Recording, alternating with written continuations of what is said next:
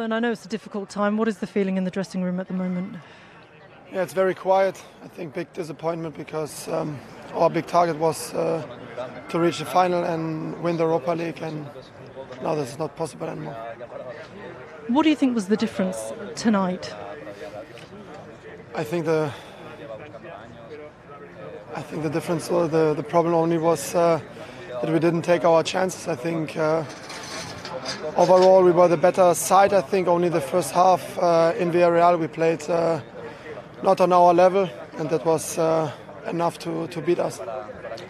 That's what Mikel Arteta said, that there's a feeling that some of the players weren't at their best. Do you feel that that's the reason?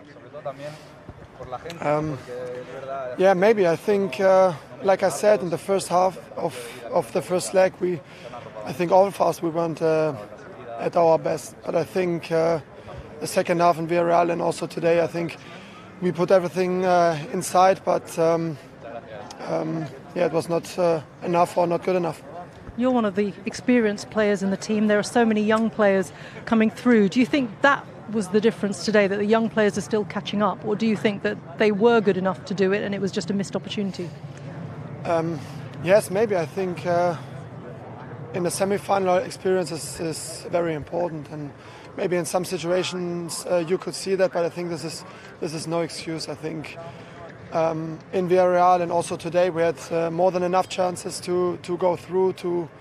We needed just one goal, and if it's just from a set piece or something else, doesn't matter. And I think it's too easy to say that it's just experience. Where does it leave things for your fans? Do you have a message for them? Yeah, I think it's very hard for all of us, also for the fans. I think, we're all sad. I think hopefully we can make it next season better than this season, but the season is not finished yet. We have 4 games, and we have to show, especially for our fans, that we fight for this club, that we all love this club, and this is all we can do now. Thank you so much. Thank you.